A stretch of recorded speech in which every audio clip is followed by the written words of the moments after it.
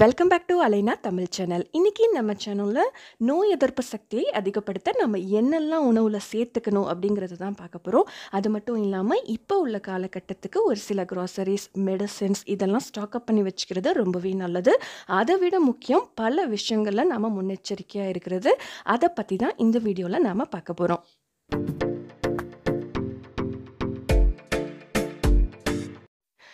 நோய் எதிர்ப்பு சக்தியை அதிகப்படுத்துறதுக்கு நாம் அதிகமாக எடுத்துக்க வேண்டியது தண்ணி தான். உங்களால் எவ்வளோ தண்ணி டெய்லி குடிக்க முடியுதோ அவ்வளோ தண்ணி எடுத்துக்கோங்க.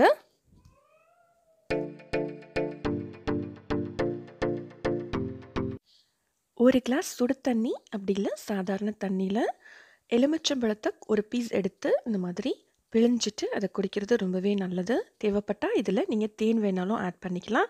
எலுமிச்சம்பழத்துக்கு நோய் எதிர்ப்பு சக்தியை அதிகப்படுத்துகிற தன்மை அதிகமாகவே இருக்குது. அதிகமான கீரை வகைகளை சாப்பிட்றது நோய் எதிர்ப்பு சக்தியை அதிகப்படுத்தும். இதில் ஒரு ரெசிபி பார்க்கலாம்.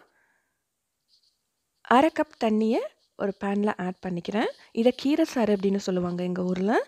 இதில் உங்களுக்கு விருப்பமான எந்த கீரை வேணாலும் ஆட் பண்ணிக்கோங்க. நான் இன்றைக்கி ஃப்ரோசன் கீரை எடுத்துக்கிறேன். ஒரு சின்ன சைஸ் வெங்காயத்தில் கால்வாசியை இந்த மாதிரி ஸ்லைஸ் பண்ணிவிட்டு இது கூட ஆட் பண்ணிக்கலாம். ஒரு காய்ந்த மிளகாய் ஆட் பண்ணிக்கிறேன். காரம் அதிகமாக வேணால் எக்ஸ்ட்ரா ஆட் பண்ணிக்கோங்க. தேவையான அளவு உப்பு சேர்த்துக்கலாம்.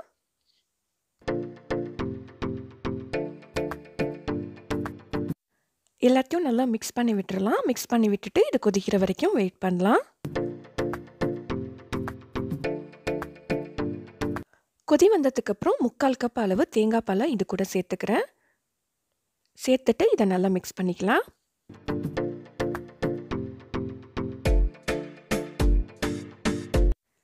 இதை மூடி வச்சு 5லேருந்து 7 நிமிஷம் கொதிக்க விடலாம்.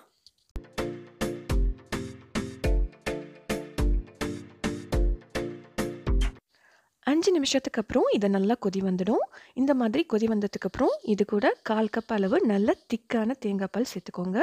சேர்த்துட்டு அடுப்பை லோ ஃப்ளேமில் வச்சுடுங்க. 1 டேபிள் ஸ்பூன் அளவு பட்டர் அப்படி இல்லைன்னா நெய் கடைசியாக ஆட் பண்ணிக்கோங்க. ஆட் பண்ணிவிட்டு எல்லாத்தையும் மிக்ஸ் பண்ணி விட்டுடுங்க. அடுப்பை நல்லா குறைச்சி வச்சு ஒரு 2 நிமிஷம் இது அடுப்புலேயே இருக்கட்டும்.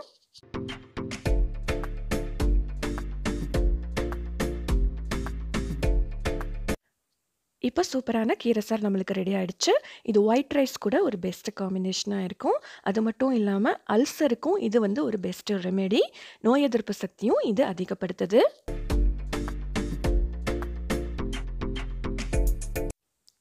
நோய் எதிர்ப்பு சக்தியை அதிகப்படுத்த டெய்லி உங்களோட உணவில் அதிகமாக பூண்டு சேர்த்துக்கோங்க. பூண்டை இப்படியும் சாப்பிட்லாம். 3-4 பல் பூண்டை எடுத்து ஒரு ஃப்ரைங் பேனில் ஆட் பண்ணிக்கோங்க. ஆட் பண்ணிவிட்டு இதை மூடி வச்சு ஒரு 5லேருந்து 7 நிமிஷம் அப்படியே விட்டுருங்க. கொஞ்ச நேரத்திலே பார்த்தீங்க அப்படின்னு சொன்னாக்கா பூண்டு நல்லா வெந்திருக்கும். அந்த ஸ்மெல்லே உங்களுக்கு தெரியும். இதை இந்த தோலை ரிமூவ் பண்ணிவிட்டு நீங்கள் அப்படியே சாப்பிட்லாம். கிட்டத்தட்ட ஒரு பனங்கிழங்கு சாப்பிட்ற மாதிரி இருக்கும். இது த்ரோட் இன்ஃபெக்ஷனுக்கும் ஒரு பெஸ்ட் ரெமெடி.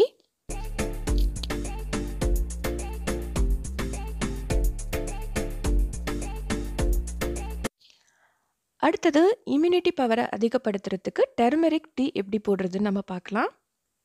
ஒரு சாஸ் பேனில் 1 கிளாஸ் அளவு தண்ணி சேர்த்துக்கலாம். தண்ணி கொதி வரட்டும். தண்ணி ஓரளவுக்கு கொதிச்சதுக்கப்புறம் இது கூட ஒரு 1/2 டீஸ்பூன் அளவு மஞ்சள் தூள் சேர்த்துக்கோங்க. ஒரு சின்ன துண்டு இஞ்சி தட்டிட்டு அப்படி இல்லைன்னா சின்ன சின்னதாக கட் பண்ணிவிட்டு இது கூட ஆட் பண்ணிக்கோங்க. இது கூடவே கொஞ்சம் பனங்கற்கண்டு நான் சேர்த்துக்கிறேன். இது ஆப்ஷனல் தான், வேணால் சேர்த்துக்கோங்க இல்லைன்னா ஸ்கிப் பண்ணிவிடுங்க. இது நல்லா கொதி வரட்டும். இது நல்லா கொதிச்சதுக்கப்புறம் இதை நாம் வடிகட்டிக்கலாம். வடிகட்டிட்டு உங்களுக்கு வேணால் இது கூட நீங்கள் தேன் ஆட் பண்ணிக்கலாம். பனங்கற்கண்டு ஆட் பண்ணியிருந்தீங்கன்னா தேன் ஆட் பண்ணாதீங்க. ஏதாவது ஒன்று சூஸ் பண்ணிக்கோங்க.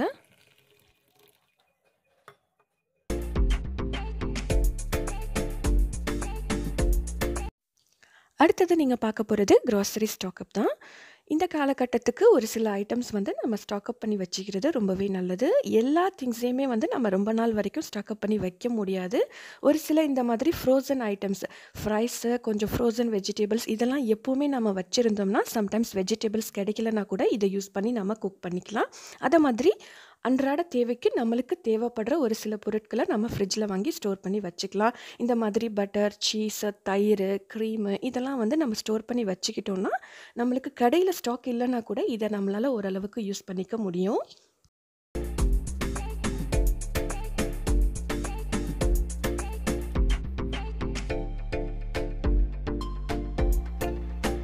அடுத்தது பார்த்தீங்கன்னா, அன்றாட சமையலுக்கு தேவைப்படக்கூடிய ஒரு சில பொருட்கள நம்ம ஸ்டாக் பண்ணி வச்சுக்கிறது ரொம்பவே நல்லது.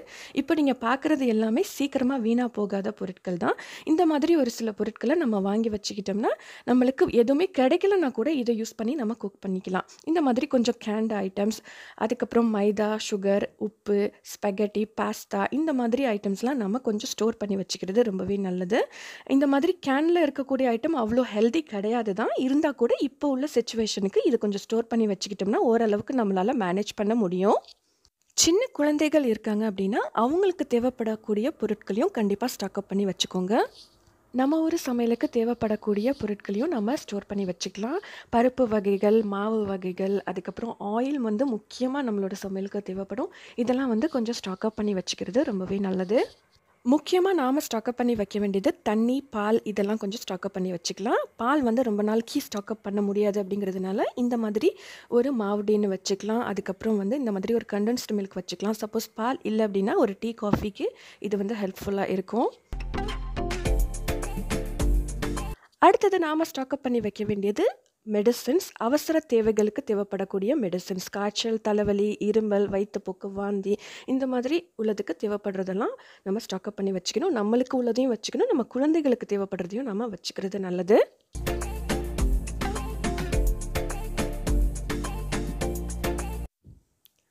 குழந்தைகளுக்கு டெய்லி தேன் கொடுங்க. இது வந்து அவங்களுக்கு நோய் எதிர்ப்பு சக்தியை அதிகப்படுத்துறதுக்கு ரொம்ப ஹெல்ப்ஃபுல்லாக இருக்கும்.